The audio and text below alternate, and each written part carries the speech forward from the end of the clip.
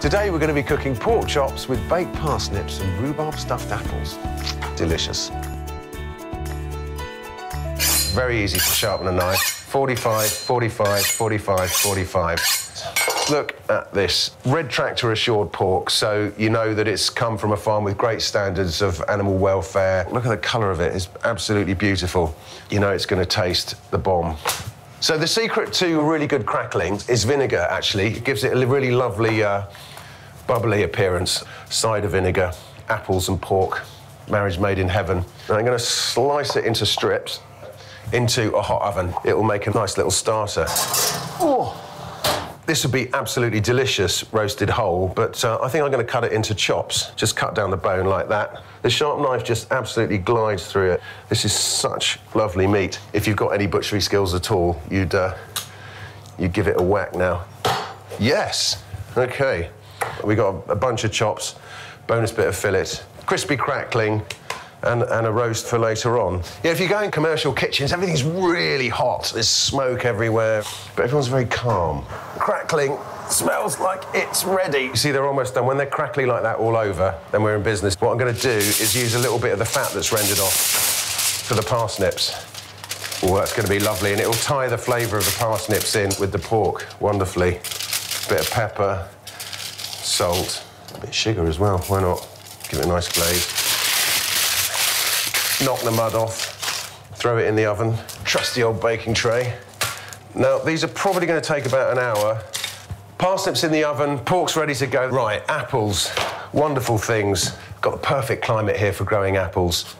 Core them first. Apple core is one of those things that you don't need very often, but when you do need one, nothing else will do. If you just score it around the middle, it'll stop it exploding. So we've got some new season rhubarb here. Rhubarb is really, really good with pork. So you just want to strip off the stringy bits, wedge a bit of peeled rhubarb in the middle, into a baking tray. You dump a bit of honey on the rhubarb. Mmm! These are looking good. Oh, yeah, lovely and crispy. You could definitely serve this with the pork chops, but it's ready really quickly. It's quite a nice little appetizer. Bit of apple sauce, glass of beer. Mmm! Oh. As a father of 5, I'm always looking for easy wins in the kitchen. You can actually get Red Tractor assured oven chips as well. Just get the oven as hot as it will go. You want an absolute furnace so that you get really crispy on the outside and they sort of explode and you get that lovely fluffy centre. That's what you're looking for. I've just blinged these up with some onion powder. Ooh, garlic granules, that would be nice. Ooh, a bit of chilli. 20 minutes. The meat, very simple. Got the chops. Paint them with a bit of oil, hit them with the salt, and straight into a hot pan. Very reassuring sound, a sizzle. And the chips.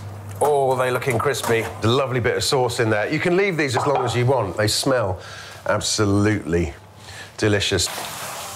Let's see. Oh, yeah. So they're giving easily to the touch. This is where the children burn their fingers. They're like, oh, Daddy, Daddy. Ooh, ow, ooh, ah. They smell incredible. Sweetness of the parsnips and the savouriness of the pork, the acidity of the rhubarb. This is looking good. Ooh, yummy. So presentation is really quite important. You can never have too many fresh herbs around. That's the greatest thing about growing your own stuff. Pork chops are good to go. Well, those oven chips are pretty sensational. And you can spend a lot of time making sauces, or you can just buy cream, which is like the ultimate sauce. Hit it with the brandy, bit of rosemary, up she goes. Hey! And that's lunch.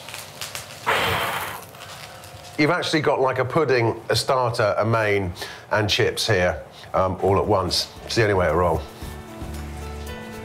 Or you've got to get a chip in that sauce. That is insane. Mm.